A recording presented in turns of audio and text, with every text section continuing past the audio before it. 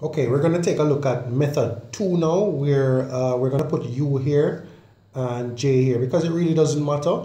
The only thing it might influence is the actual value of K and the interpretation of the K. But remember, K is a constant of variation. So again, when you're in an exam situation and you know for sure that the question involves direct variation and you want to use this formula, of course you can adjust depending on the letters. I'm just using J for Jamaica and U for US. But some person might be panicking, wondering whether they should put U here or J here or J here or U here. Of course, K is always here. But it really doesn't matter whether they put U here or J here. Once you work it out correctly, you're going to get the final answer, which is 840. So let's take a look at that. So method 2, we're going to be looking at method 2 here. And again, we know that the formula for direct variation is that, but let's say we went ahead and did this, right? Remember in method 1 we put J here and then U here, but I'm saying it doesn't really matter, so you don't have to worry about it. Put U here and J and then proceed. Now remember what the question said. It said 360 Jamaican is required to purchase US $3. So the first sentence, so $3 US is purchased by 360 Jamaican, right? So remember, this is US and this is Jamaican here. So to find the value of K now in this method, right? So we're dividing 3 by 360, right? And when we divide 3 by 360, we know that that's going to be the value of K. That's actually going to be 1 over 120, which is equal to K. Right, now we can keep this so we can find the decimal of it. So 1 divided by 120, that seems to be 0.0 to the third, so that would be 8, around about that figure.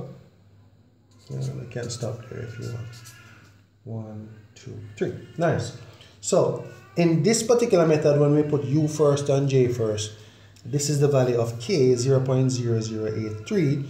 And notice in method 1, when we put J first and U second, the value of K is 120. Why? Because when we worked it out this way, the 360 was for Jamaican and the 3 was for U here. So whenever we have it like this, then the value that we got for K, which is 120, interpretation was at 120 Jamaican per $1 US, or 120 Jamaican purchases $1 US.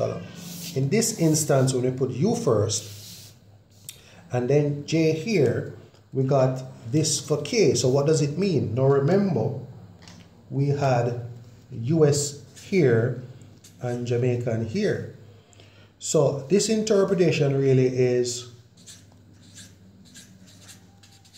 all right, US per $1 Jamaican, that will be the value for K.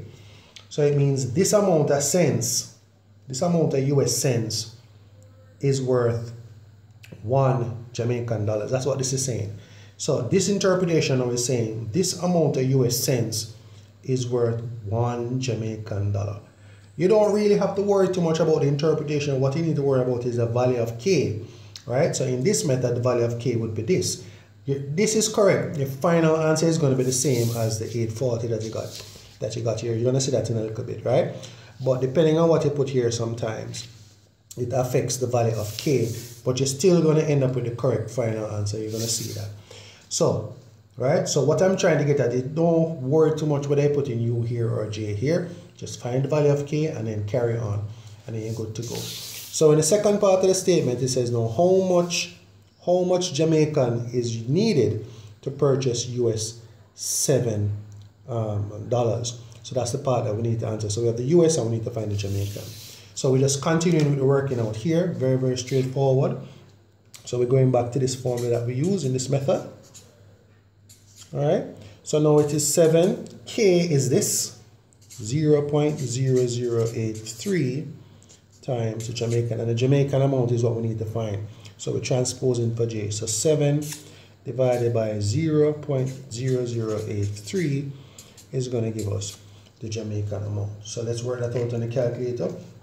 and see how much. Now, the only thing that might happen in terms of it being slightly different from this value is that the decimal point we round off by. But let's just divide the 7 by this and see what we get.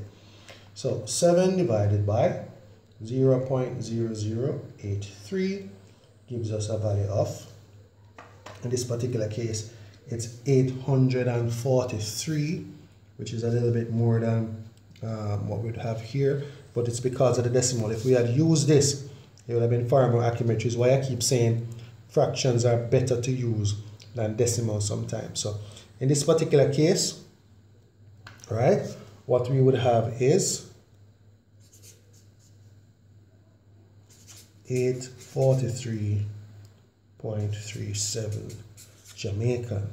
We got 840 here, and the only reason there's a difference here is because I round off. So if I had stuck with this, I would get the 840. So let's see how that turns out if I use a fraction instead of the decimal. So U equals K times J, 7, and remember I'm using this now, 1 over 120 instead of the decimal. So 1 over 120 times J, which is the same as J over 1. So 7 equals, when you're multiplying fractions, 1 times J is J, 120 times 1 is 120. Numerator times numerator, denominator times denominator. And you cross multiply 7 times 120 equals J. And you can clearly see now that you're going to get the exact 840. So you can clearly see we get the exact 840 when we use a fraction. This is one of the reasons why when I'm in class, I keep telling you the fraction is far more accurate than decimal sometimes, because once you use a decimal, you're going to have to start rounding off, and that will influence the accuracy of your answer. So now that I've used a fraction over here, okay, you can clearly see that I'm getting the exact 840. So that just speaks to the significance of the fraction as opposed to the decimal. But anyway, you should get the idea. So based on the question, it was direct variation. And again, it doesn't matter whether they put U here first or J first. It just will possibly have a different outcome for K. But when you continue working out, you should still get the same answer. If it's a decimal that you work with, you have to round off. It might influence the accuracy of your answer. If you stick with a fraction, you're going to get it perfect. All right. So I hope you found this video insightful, and I'll see you guys on the next video when we look at an example involving inverse variation.